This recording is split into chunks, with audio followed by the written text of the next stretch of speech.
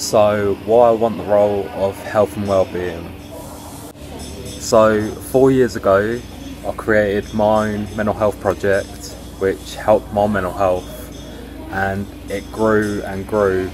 So I started all the way from taking some selfies to creating some videos to doing some fundraisers, all for mental health, by using my own story and sharing my journey of mental health to raise awareness and to help other people going through the same thing.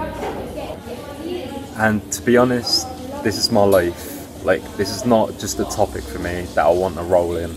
This is my life, my passion, my dream, and it all come true this year to get the position I wanted, to actually get the chance to be me.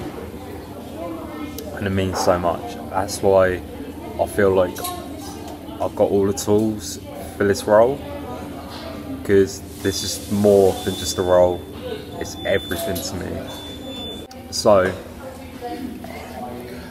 I've got this massive scar on my arm, and I refuse to let it define who I am just because of one self-harm incident. It will never define me as a person.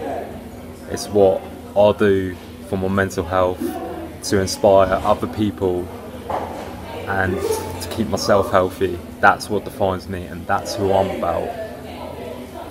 And you can literally talk to me about anything. I'm not going to judge you, because I've been through it myself, and I'm going to be there for you, like all of you, 100% if I get this role.